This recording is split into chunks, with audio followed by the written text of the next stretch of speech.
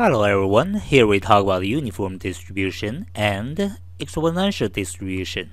They both are continuous random variable probability distribution. The typical experiment for uniform distribution is that we throw a pin in an interval. We assume that the pin can only land on the point between A and B, which are the ends of this interval.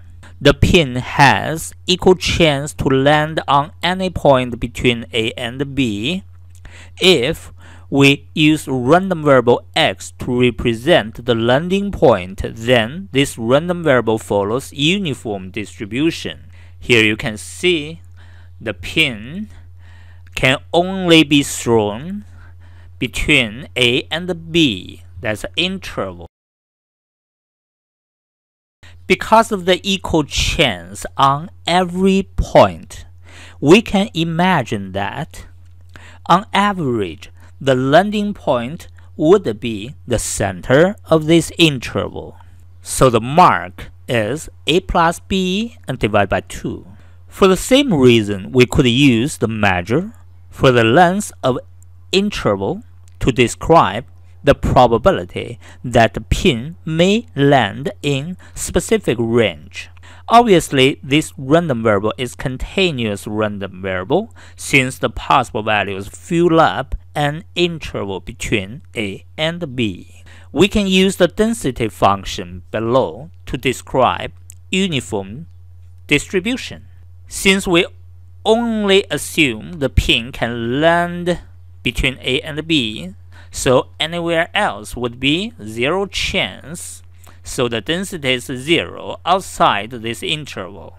Within this interval, the density is reciprocal of the length of the interval. B minus A is the length of this interval.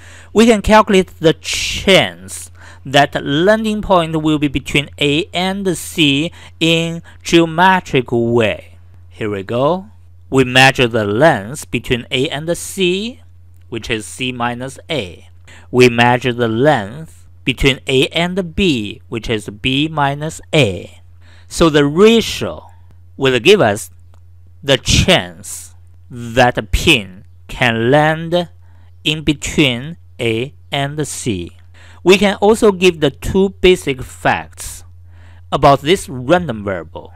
Expectation or average value is the midpoint of A and B, and the standard deviation for the landing point, which is length squared divided by 12 and do the square root. Similarly, we can get the probability that landing point is between C and D. The length between C and D divided by the length between B and A.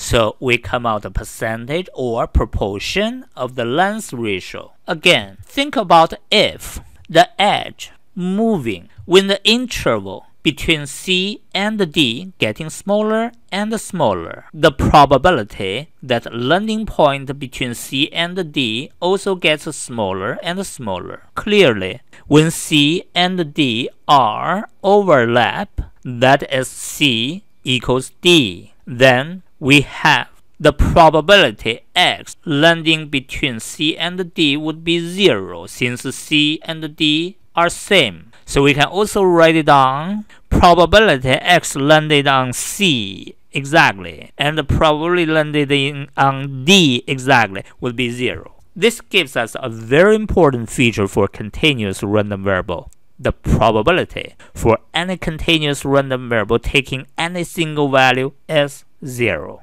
So in that case, when we talk about the event, the border could be ignored. You can either include the border or not include the border and probability not being affected, like the expression shown at the bottom. Here's the example.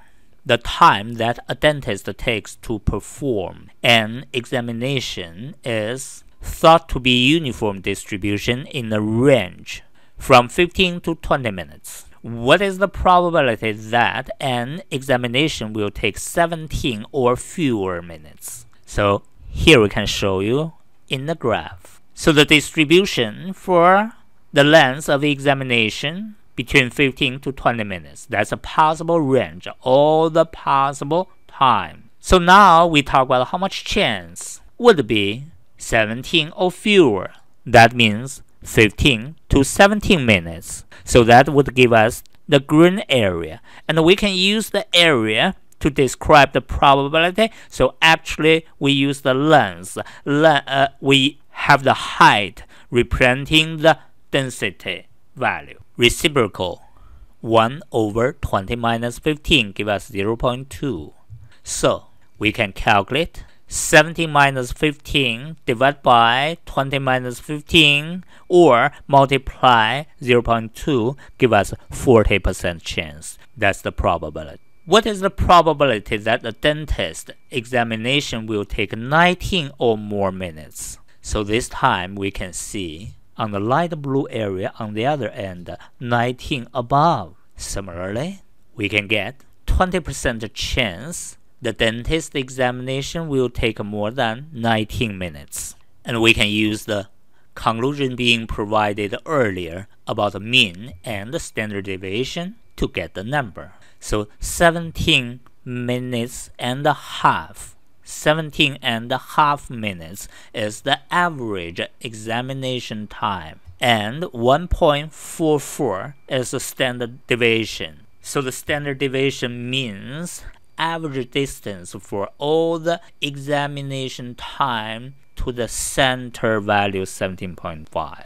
Now we talk about another typical continuous random variable probability distribution, exponential distribution. When we use random variable x to represent the lifetime of a species or a product, this random variable usually follows exponential distribution. The possible lifetime could be any non-negative number, so the random variable is continuous. If a random variable follows exponential distribution and has average value 1 over lambda, the probability for this random variable to be between 0 and a can be expressed as 1 minus e with the exponent negative lambda multiply a. So you can see the reason being called the exponential distribution because the probability directly related to the exponential function. For a random variable with exponential distribution above,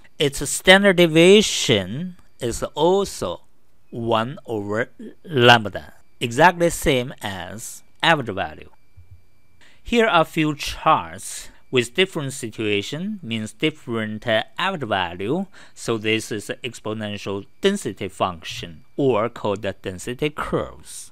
And the probability of an event actually being described by the area under these curves. So you can have visual idea about how the probability shows. Here's an example. A community's 911 emergency call system receives calls, and the time between two calls follows an exponential distribution with a mean time between calls of 8 minutes. That means on average, each 2 phone calls, well, we're seeing one and the next one.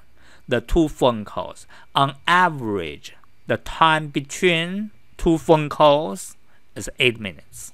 What is the probability that the time between 2 phone calls will exceed 14 minutes? So we need to understand our background. That means only parameter lambda should be figured out.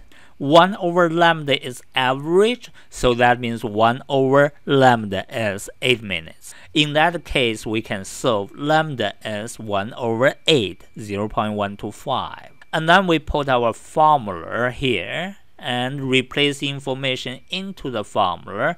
We are looking for exceed 14.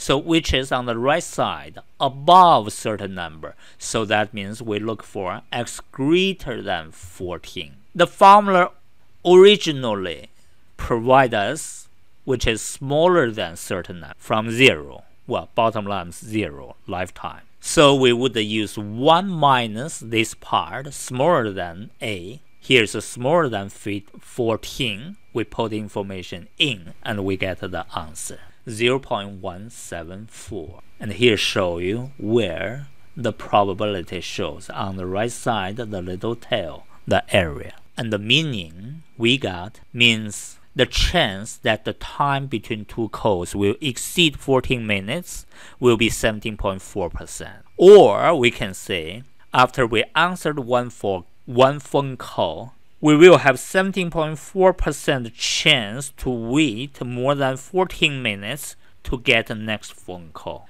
We also have Excel solution for you to work on the exponential distribution. So expon.dnst, that's exponential function in Excel. So you put 14, that's what we need, x, and lambda 1/8, and the 1 means cumulative. So cumulative means the left side of 14 all included. So we use 1 minus this left side would give us right side. See you next time.